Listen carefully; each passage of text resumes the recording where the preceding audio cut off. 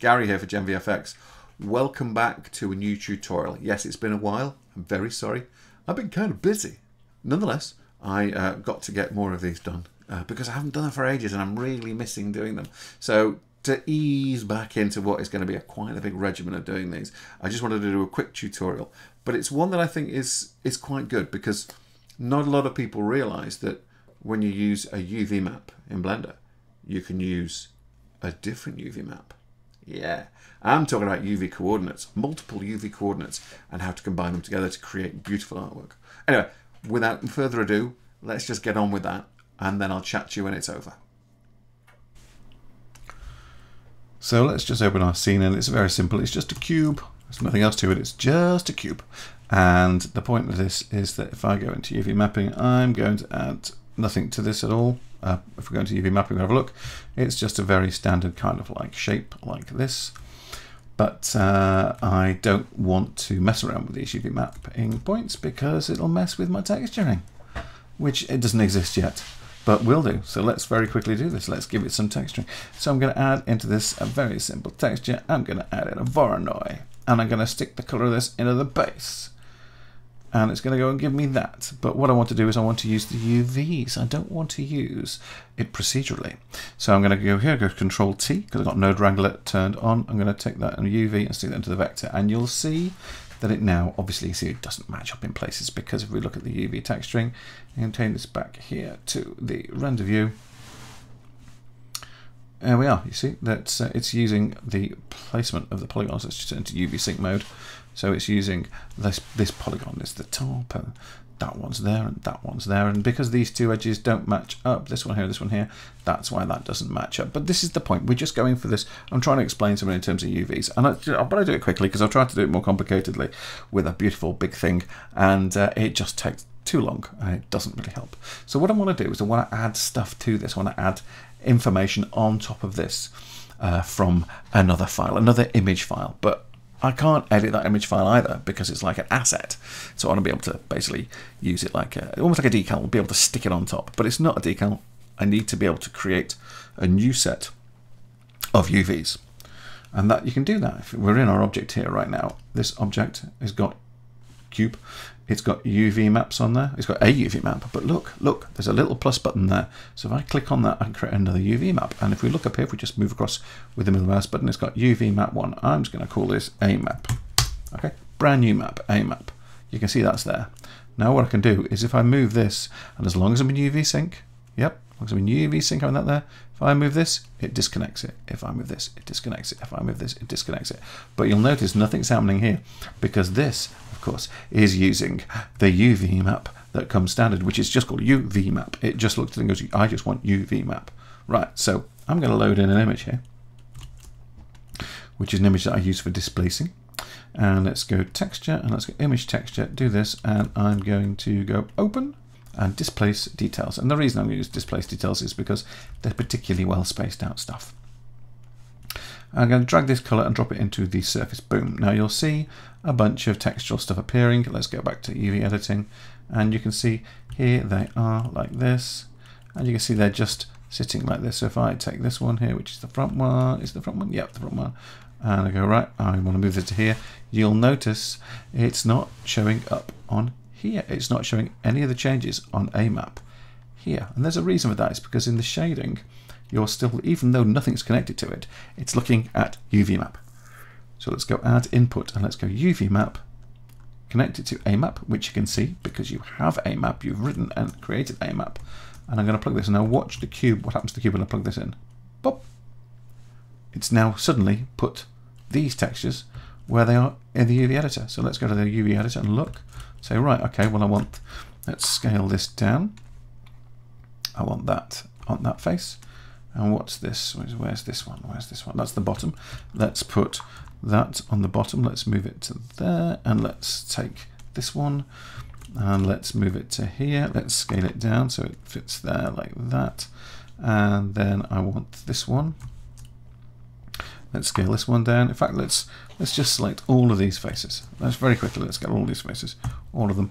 And let's go here. Let's do something which you can do in here, which is we can go into the UV menu and go UV, average island scale, UV, pack islands. Let's not change the scale. Let's not rotate them. Let's go OK. There you go. So I could take all of those, let's just scale them all down. Boom, so they're all the same size, and pick that one, place that one there. That one can go there. That one can go over that one. That one can go over that one. This one, well, let's pop this over both of these, but let's make it so it's kind of not in the center, just to be different. And let's take this one here and let's place this one right in the middle of that crosshair. But just to make it even more, let's just go RX 45. There you go. So each one of these now has got all those stuff on those faces, because if we look at the shading, that is going into that UV map there. Yeah. Okay. So let's put this back into here. So that's using the original UV. The other one that you saw was using a separate UV. Now that's all greys, so that if I wanted to, I could take this, and if we change this over here, and let's change this from EV into cycles, and let's go to the textual thing down here. Let's go up here first and change this to experimental, because for some reason it's the only way to do stuff. Still don't understand why that's still there. And then we go down to the shading and we set in the settings, bump only to displacement and bump. I'm going to add into this a displacement vector. Going to take this map, pull it down here, over here like so. Let's take this color, pop it into the height, set that scale at 0.1, take displacement and pop it into there. And straight away you can see that it is displacing. It's doing it like a bump. But if we go into, I think if I add onto this generate subdivision surface, adaptive resolution, and set it to simple. Right. If I leave it on camera clock, actually that's quite sweet. I quite like that. Accidental loveliness. Let's just turn off my Betacam. There we go. See where it's popping inwards and sticking out. Do the same there. Oh dear, that needs some extras. So 0.2. There you go, look at that. So let's just go back to the simple mode. Let's add a bevel. I'm going to put the bevel above. Can't more clark it. And there we go. So what you've got there now is you've got one texture which is coming from the UV map of your Voronoi, and the other texture which is coming from the displacement which we plugged into there. Doesn't have to use a displacement, just to prove a point. Let's add another shader in the middle. Let's add a principal BSDF. Pop that there. Let's add a mix shader. So pop the mix shader in there. Let's get this into the top, which means it'll be at the bottom. Put this in the bottom, which means it'll be at the top. Makes no sense. And then take that shader and plug that into there. We'll just go half and half, which is nice. Half and half. And then we will need something to separate the two off, so we get either not just the white and not just the other one. We'll take the color of this and drop it into the factor, and then we'll start to see a little bit of one color and the other one color in the absolute opposite. And I'm going to add into this a converter, which is a color ramp, so we can kind of like clamp the colors. And then if I do this,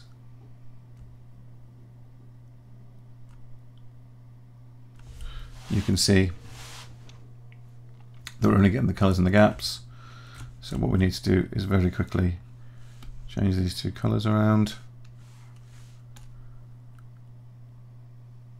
And now we see we're now getting the watery white one in the gaps. So let's just try and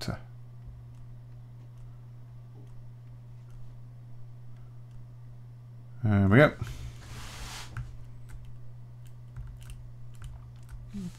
And that's it. That's it, really. It's not very complicated.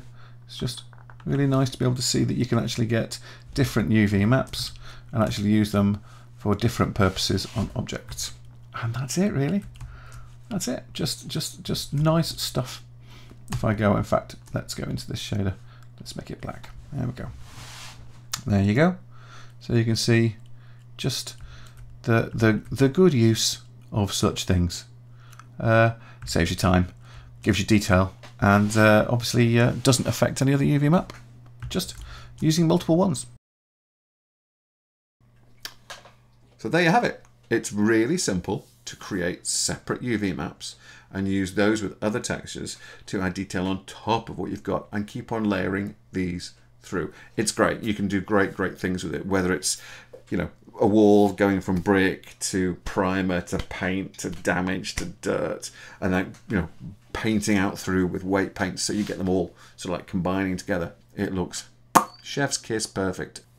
Can I just say thank you for listening in and watching. It's always great to do these, and I'm always very pleased to see that people seem to be liking them, which is great. I just still can't quite believe it. So if you do like them, don't forget to like and subscribe, and also leave a comment below. You never know, I may end up using it as a tutorial. I have in the past, and I will in the future. So yeah, keep in touch, and I will see you on the next one.